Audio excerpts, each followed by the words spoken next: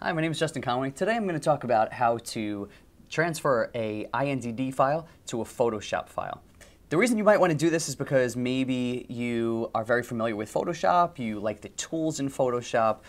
If you can avoid it, I would really suggest against transferring the files, because when you design a file in InDesign, you're going to use text layers and different things that are really crisp and show up very nicely in InDesign. But when you transfer them over to Photoshop, the quality is going to be degraded. But I will cover how to do it in case that's your only option.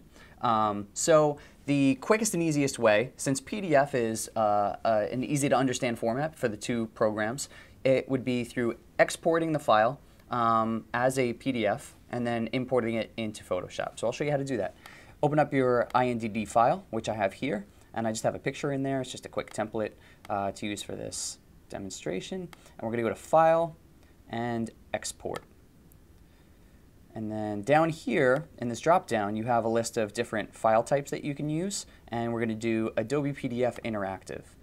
Select Save. We'll keep that file name and everything. I already did this once, so it's asking me to replace.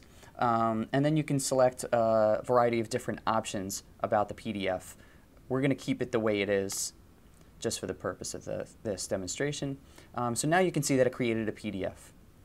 And you can also see that the quality is not very good of the reproduction, but that's the best you can do when you export.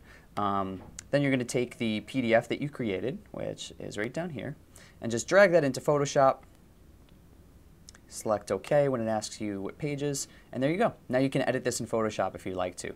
There is also another way of doing it. If you have Adobe Illustrator, you can open the INDD file in Illustrator, move the layers around so that everything is basically on one layer, and then you can export that into Photoshop. It's a very much more detailed process, but easily accessible, list of directions on the web if you Google it.